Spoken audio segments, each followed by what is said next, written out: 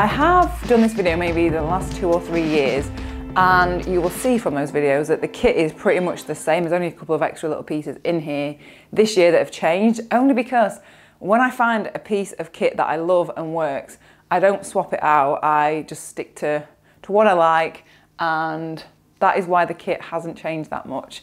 Also, I should add that this is not sponsored by any of these brands. However, in the past, I have been gifted a couple of these items. I've paid for some of them myself, but yeah, just so you know that some of them have been gifted. So yeah, but I would never share anything on my channel or wear anything that I didn't necessarily like or think was a good product. So yeah, just so you know that.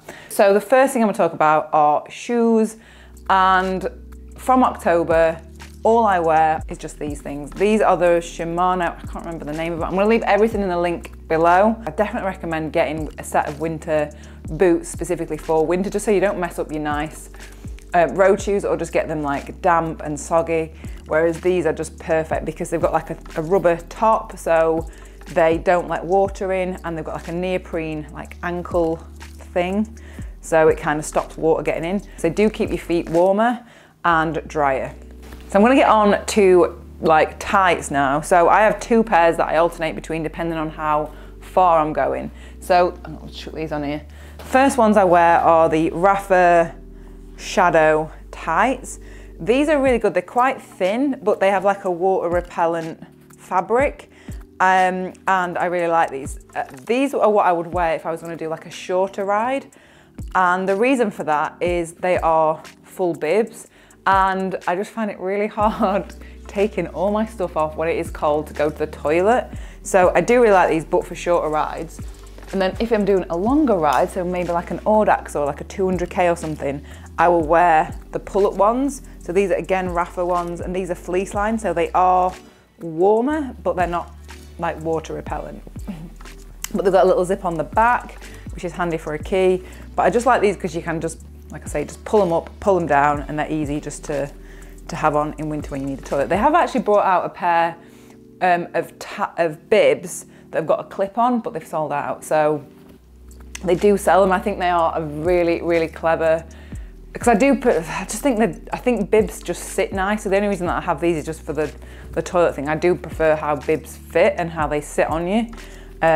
But yeah, I just don't like getting cold in winter, taking all my kit off to go to the toilet. And then I'm gonna talk about the different outfits that I will wear for different conditions. So I'm only gonna talk about in terms of chilly, cold and wet, and freezing, because I think people's temperatures are very different and what they can put up with. So this is what I will wear if it's chilly. So this is a Shimano short sleeve base layer. It's just really soft, stretchy, and wicks the sweat. So I'll just wear that under this Rapha, I think it's called the Colour Burn jersey. Long sleeve. It's not really thick, but with a base layer, it's perfect. So you could wear this kind of like end of summer, autumn. I wore it when I did my Everesting actually. But it's really nice with a base layer under it if you want to make it extra warm. Yeah, I just really like that. And then what I will wear again is a Rapha insulated gilet over the top of that. Yeah, so I'll wear those 3 together if it's chilly out. And the good thing with gilets is I never used to really like gilets very much, but I did find that on a morning or when the sun goes down, like it's just a nice little extra bit of warmth just to keep your core warm.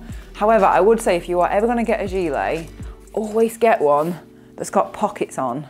I cannot stand gilets that don't have pockets. I just find them really, not pointless, but I guess for me, because I do like longer rides, I want somewhere to put like a bit of food or, yeah, so always try and find, in my recommendations anyway, is get one that's got pockets on the back. Then, if it's cold, I will wear this. This is the MAP Pro Force long sleeve jersey. This is incredibly warm and it's water repellent. It's like fleecy inside. I really like this jersey. It's just like, I don't know, you wouldn't think for how thin it is, it would be as warm as it is, but it is. So I'll wear that if it's cold. If it's really, really cold, I know this is like not very objective, but for me, if it's like extra cold, then I would necessarily wear a base layer. I could wear a base layer under it as well. Generally, I've not had to because it is that warm. But as we get into like January, February, I might need to put another base layer under it. And this is just like an Adidas one that I've had for years. It is, I think it was a running one actually, but I like that it's got a high neck, it's fleecy and really thin. Like, again, this is like really warm for how thin it is. So definitely recommend getting a really good long sleeve base layer, preferably with a high neck, just because I think when your neck gets cold, like, ugh, I just hate having my neck cold. And then if it's very cold and very wet, I will wear, so probably those together, or maybe just the jersey.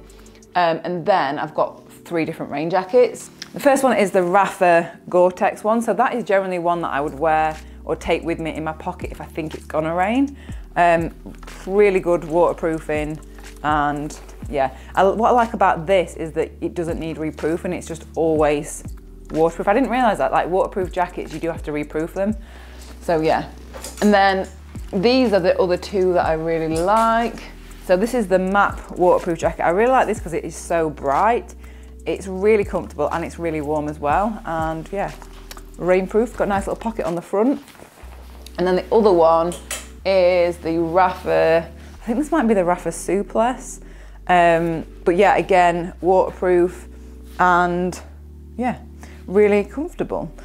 Also, what I like about all 3 of these rain jackets, they all have double zips. So do you know when you've got a load of stuff in your pocket and then it means that the bottom of the jacket's a little bit tight, you can unzip it. I just think it's nice. And then also as well, if you get kind of too hot, because rain jackets can get quite warm in there.